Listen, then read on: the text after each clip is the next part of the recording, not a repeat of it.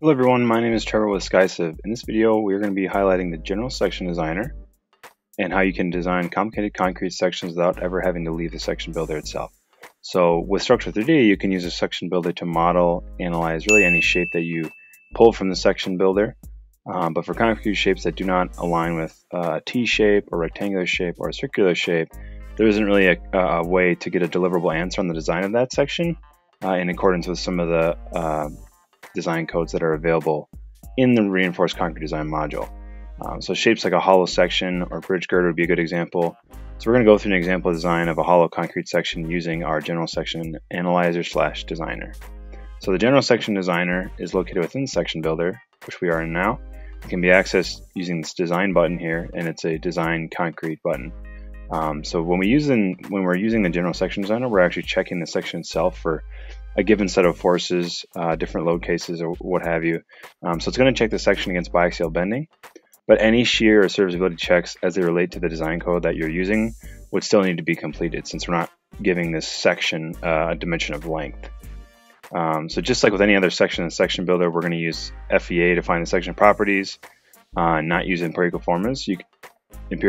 So you can really design any shape here. So let's get started by going to the My Sections page. I've already created a hollow section for us, so we'll click this, bring it into our design here. So we have a couple of rectangular shapes. You can see that this outside portion is the remaining of that cutout, so it's a hollow rectangular shape at this point. And really with any custom section, if you've drawn it in AutoCAD or DXF, again, you don't have to use these database shapes to manipulate it. You can import an AutoCAD or DXF file directly. And this is going to be probably the most common case for the majority of these custom sections. So once we have our section, that's all we really need to do. Let's load the designer up and we'll see the general section analyzer stuff come over here. So let's click on Design Concrete. Now we have our general section analysis here. So similar to other menus, you want to just see there's 5 different menus here. We want to go through each of them and make sure that everything is correct.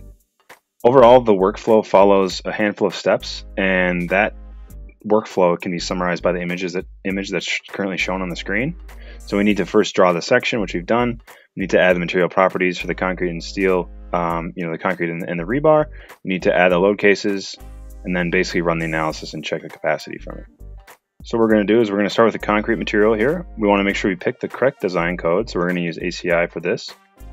We're going to pick 4000 PSI concrete. That's what the C4000 stands for. And we can see that it's going to generate our stress strain diagram here automatically based on the concrete class that we have and the design code that we have. So it's going to automatically create this graph for us. And this is what the section design is going to be based off of. If you wanted to add any different diagram points here, maybe you're going with less of a strain or a higher strain, or for either value, you can add those lines in here. Let's move on to the rebar material. Same thing, let's change the code to ACI. We'll use 60 KSI or grade 60 bars. And then just like before, you have a stress strain curve for both tension and compression through there.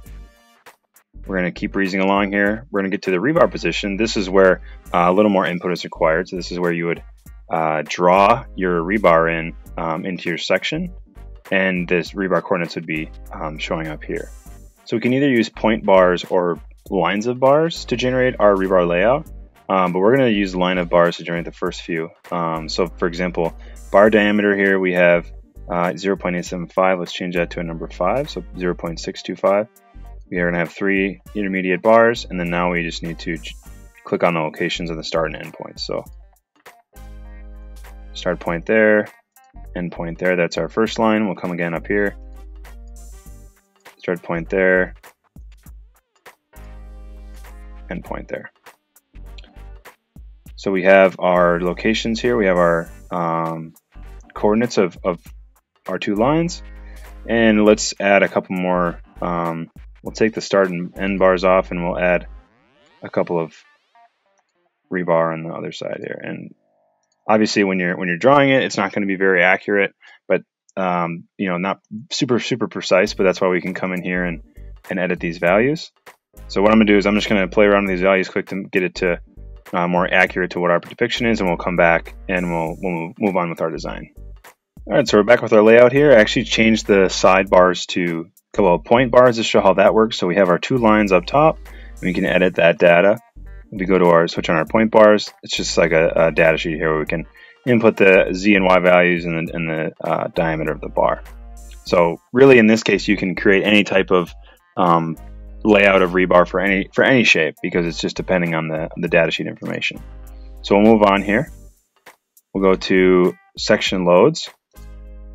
Now that we have our concrete material, rebar position, and section loads, where now we can put in our section loads.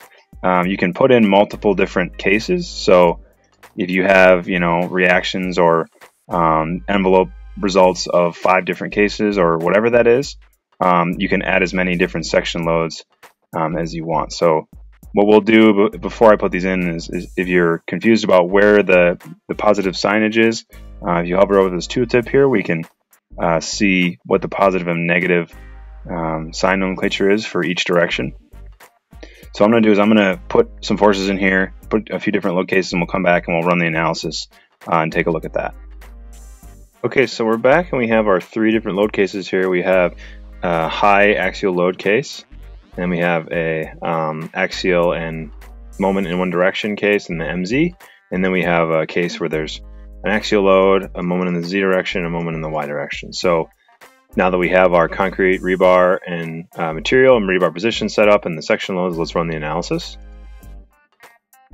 Something cool that you might have seen earlier in the workflow picture that was overlaid is the 3D interaction plot. So if we click on this,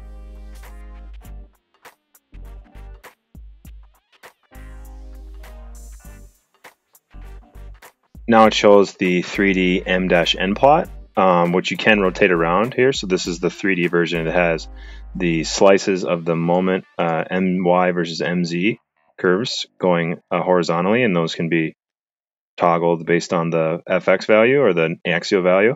And similarly, you can switch to the moment/N curve, which you'd probably see with any biaxial column or beam design. And this is most likely going to be pretty constant around the way here, but that can be toggled as well. So the green values are going to be the load cases that we have applied here. So we have load case 1, 2, and 3, fairly low in usage.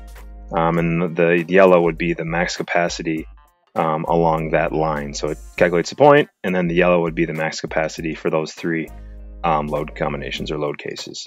So this is just something really cool you can use to get a more visual look at how your section is faring. So we'll close out of this. So let's take a quick look at an example report here. We'll look at the first load case. This is where it was all axial.